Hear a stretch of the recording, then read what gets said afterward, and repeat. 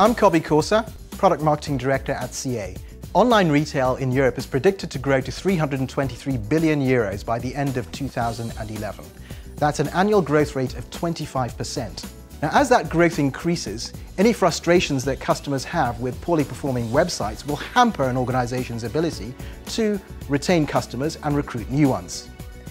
Hello, my name is Katrina Campbell. I'm a behavioural psychologist and founder and director of Foviance, a customer experience consultancy based in London.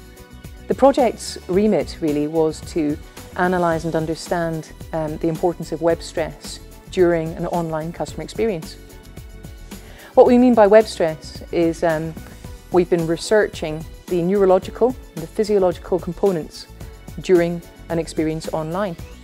So what we asked consumers to do during our research was to simply buy a number of products, including a retail product, it was a notebook, computer notebook, and also to buy an insurance policy. And we also asked some consumers who use business applications to just complete a couple of tasks using a business application. Sounds straightforward, but it was far from that. Badly performing web applications reduce customer retention and attraction. A poor experience will mean that customers will click away, resulting in lost business and lost opportunities. You've actually double-clicked and perhaps ordered something twice by mistake.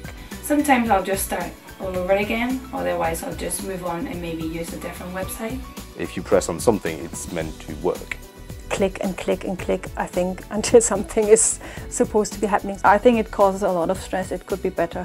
But it's just annoying to the consumer, and they are less likely to use things and to use their website again.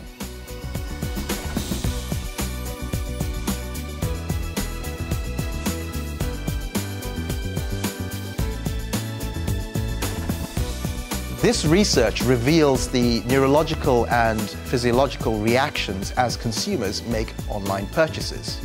The results of this research provide a wake-up call for businesses everywhere. If they're to take advantage of the upturn, retain customers and recruit new ones.